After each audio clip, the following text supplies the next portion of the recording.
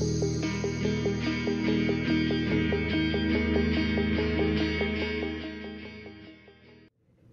morning, church. I'm Sarah Grant, and I work with Next Gen and Worship. And today's great verse is Amos 5:24. And you guys will know it well, I'm sure. It says, "But let justice roll on like a river, righteousness like a never-failing stream." And that's just my version right there. But we've also heard this in a very similar way. I don't know about you guys, but I immediately go to Martin Luther King Jr.'s speech, I Have a Dream, when he says, "We will not be satisfied until justice rolls down like waters and righteousness like a mighty stream." And he wanted nothing less. He wanted nothing less than equality. He wanted nothing less than justice for people who had been oppressed. And that is the same voice as what Amos was doing for the people. They were not happy about it, let me tell you. But he is, there's a lot of laments and calls to repentance and woes in this book to the people who are of privilege. So when he's saying, you have gained power by oppressing others, you have gained a voice by silencing other voices. What does that mean for us as we read this?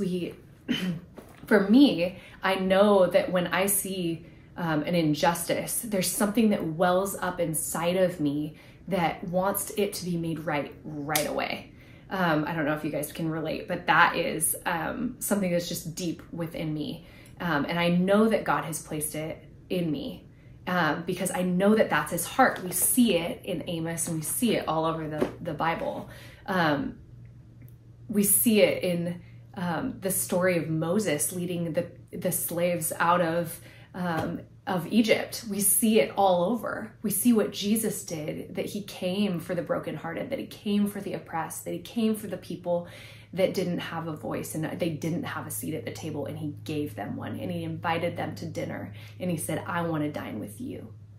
So as we look at this as a Jesus community with Jesus eyes and a kingdom vision, what does it look like for us today to stand with people that might not have a voice, that might be oppressed, that might not feel like they have a seat at the table?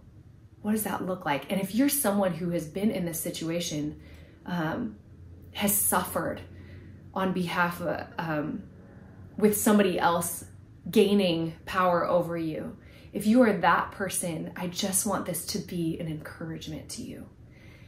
That this is God's heart for all people, to feel like they are included, that they are all the same in God's eyes, that everyone is made in the image of God.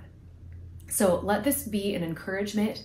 Let this be a call to action. Let this be part of our daily prayer of how we can live out the gospel today. Be blessed, church, and we'll see you tomorrow for another Daily Hope.